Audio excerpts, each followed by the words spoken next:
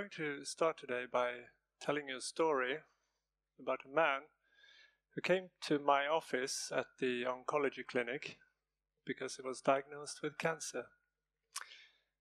I explained to him that this cancer can be cured following a treatment protocol.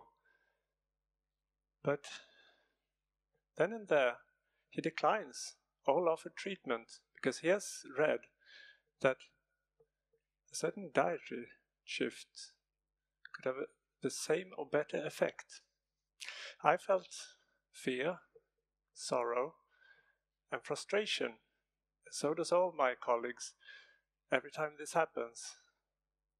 It doesn't happen very often at a larger clinic, maybe once a year, but it happens because someone has claimed that a diet can have a miraculous effect on our health, on a certain disease, without the science to back the claim.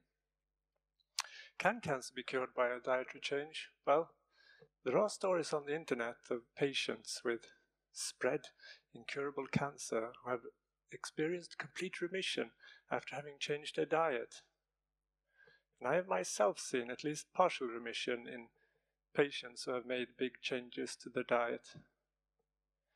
But I have also seen rapid progression of cancer despite big dietary changes.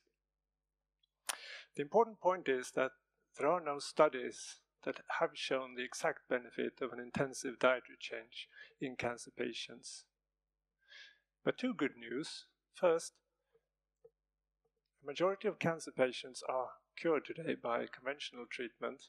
And second, there are other diseases where a change in diet have been shown in clinical trials to have in fact a miraculous effect.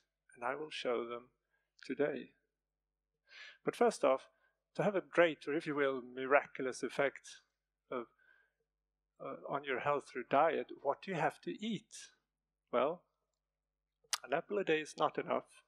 Sorry. Contrary to popular belief, there is today no confusion among nutrition scientists as to what food items are healthy and which are not. Health authorities in all countries encourage us to eat more plant foods, such as fruits, vegetables, whole grain, legumes, berries, nuts and seeds. And even though no miracles are promised, the World Cancer Research Fund does also recommend both the general public and cancer patients to enjoy a plant-based diet. For it is shown that eating more plant foods will reduce your risk of cancer, reduce your risk of recurrence, and reduce your risk of dying of cancer, but not reverse the disease.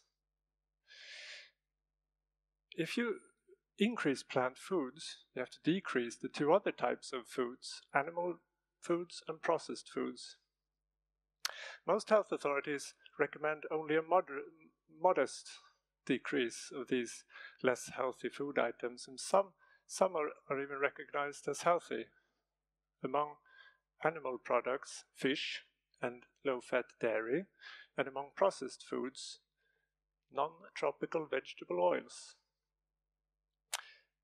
The pioneering researchers, however, who sought to design studies for an intensive dietary change to show the full potential of our food did choose to eliminate all animal and all processed foods.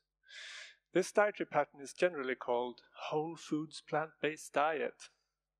Does this mean we should all become vegans? Well, first off, being a vegan is absolutely wonderful. I mean, just look how happy they are. Don't be afraid to go vegan. But making an intensive dietary change for your health is not necessarily the same thing as becoming a vegan. However, a vegan generally has the most healthy dietary pattern to start with. But what are the diseases where diet have been shown to have a miraculous effect?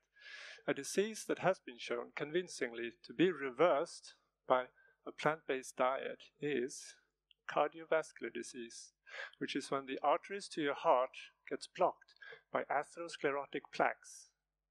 It has been known for almost a century that in cultures that consume only plant foods, there is virtually no cardiovascular disease. So in the 50s, studies like this began to appear. Here, a single physician inspired 50 of his patients to eat a plant-based diet and compared their outcome to 50 of his other patients, and found that after 8 years there were more than twice as many alive in the diet group. A study like this brings basically no evidence, and standard treatment of the time was basically just lying in bed, so no proof of miracles yet. To prove that a diet can reverse cardiovascular disease, you need to have patients with a severe cardiovascular disease, have them undergo an X-ray of their coronary arteries, inspire them to change their diet, and finally, after let's say 5 years, you repeat the X-ray. Exactly this, was done independently by these two scientists, Drs. Dean Ornish and Caldwell Esselstyn. Without going into too much detail, there were differences in the design of their studies. Ornish's study was randomized, Esselstyn's was not. Ornish also included 30 minutes of low-intensive exercise, like walking. Esselstyn's only intervention was dietary change. Their results, however, were the same. After 5 years on a plant-based diet, the vast majority of patients had an X-ray of the coronary arteries that showed a regression of the disease. The atherosclerotic plaques had dissolved, allowing an increased diameter of blood flow. Regression of a disease known to be progressive. Regression of a disease known to be progressive. Now this is a miracle. Reversal of cardiovascular disease is not possible by any medicine, any medical procedure, or any other diet. Let me repeat, not by any medicine, any medical procedure, or any other diet. Giving you an exact grading of the evidence available from these studies, together with all that is known on diet and cardiovascular disease, is not possible during this brief presentation, but as a parallel, I can tell you about a different study which had virtually the same design as Esselstyn, but instead of diet, the intervention was a cancer drug. It was simply given to 58 cancer patients, no control group. Normally, this isn't enough to have a drug authorized by health authorities. You need a randomized trial with a control group. But this study alone was sufficient to authorize this drug. Why? Because the results showed regression of a disease known to be progressive. Does it sound familiar? There is, of course, no reason to have a higher demand of evidence for fruits and vegetables than for an expensive drug with potentially lethal side effects, is there? So what happened after the publication of Ornish and Esselstyn's results? Did cardiologists and general practitioners all over the world start spreading these results to all patients with cardiovascular disease, major risk factors? No, they did not. Why? Well, the main reason for most is that they never heard of them, but this is still true today. So these studies must be recently published, right? No, they were published in 1999, 20 years ago. Indian researchers have even repeated Ornish study on a larger scale in 2011 with more or less identical results. So 20 years have passed without heart patients receiving information on the only treatment that has the potential to cure the disease. This is nothing short of a health scandal. Cardiovascular disease is the #1 cause of death in virtually all industrialized countries. Sweden is no exception. A staggering 25,000 Swedes get a heart attack every year and 6,000 die from the heart attack. Let's start spreading this information and make the death count 0. Every premature death is a senseless tragedy, and these 6,000 can be avoided. Let's move on to other diseases we can reverse with a plant-based diet. If atherosclerosis is clogging the arteries to your heart, what is happening to all the other arteries in your bodies? Well, naturally the same thing. What diseases arises then? If the arteries to your brain gets clogged, you get vascular dementia or a stroke. If the arteries to your genitals get blocked, you get impotence in men and sexual dysfunction in women. To your kidneys, kidney disease, hypertension. To your legs, severe pains, wounds that never heal, or inability to walk. A staggering amount of lost quality of life. Dietary effects on these diseases have not been studied directly, as for cardiovascular disease, so we can't say exactly to what extent they will be reversed with a plant-based diet, but we do know that a plant-based diet will reverse the underlying process which leads to these diseases, and therefore it is definitely our best bet if we want to avoid or try to reverse any atherosclerotic disease. A short note on type 2 diabetes. Multiple studies have shown complete reversal of this disease with an intensive dietary change. However, not only whole food plant-based diet, but it does show many advantages compared to other dietary patterns. I will mention three. To start as you have a more pronounced reduction of insulin resistance, which is the underlying cause of the disease, as well as a more pronounced reduction of blood lipids and inflammation. My favorite study on type 2 diabetes is this one. It was conducted on a health resort where patients with diabetic neuropathy, sharp burning pains in the feet and legs due to diabetes, reported complete relief of pain within days after having switched to a plant-based diet. We're talking about years, maybe decades of suffering that ends within days, all due to plant foods. As for prevention, is a plant-based diet also superior in preventing diseases? Well, that is what available data is suggesting.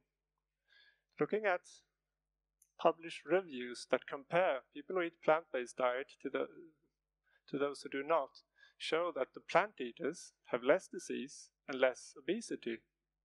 And there is a lot of disease to be prevented. Diet is today our #1 killer, causing more disease and premature death than smoking worldwide, according to the World Health Organization. In Sweden, the caloric percentage of the less healthy food items, animal foods and processed foods, is 85%. Only 15% of what we eat is whole plant foods. It's obvious that the amount of health we can enjoy by switching our diet is beyond imagination. If you already have a disease and wish to try to reverse it or relieve symptoms, be aware of three things. First, if your disease is not cardiovascular disease or type 2 diabetes, the scientific proof exactly to what extent the diet will work might be weaker, but probably still worth a shot if you ask me. Second, a dietary shift should always be a complementary treatment, not an alternative. Don't start taking your medications unless your caretaker advises you to. And third, anyone who starts focusing their diet on more plant foods should take a supplement of vitamin B12 and, depending on your sun exposure, possibly vitamin D. Which brings us to the last important point. Yes, you get healthier on a plant-based diet, true, but don't you get deficiencies? No. A well-planned, completely plant-based diet with addition of B12 is healthy, nutritionally adequate, and appropriate in all stages of life. Let me repeat, all stages of life. This according to the world's largest association of nutritionists and dietitians, the Academy of Nutrition and Dietetics. So to summarize, eating healthy is about cutting animal products from our diet as well as processed foods and enjoying plant foods. This dietary shift has the potential to reverse some of our leading causes of death as well as to prevent them from ever causing us suffering. We can enjoy a long, active and healthy life, savoring the wonderful flavors and colors of plant foods starting today. Despite all these benefits, an animal-based product is still dominant on our plates. Why? Because of obsolete traditions, false notions on nutrition, disinformation from the meat and dairy industry, especially the dairy industry, and peer pressure. It is time for us to see through all this disinformation, to let go of these obsolete traditions and to act according to what we know is best for us. Let us enjoy a plant-based diet and experience the miracles of food. Thank you.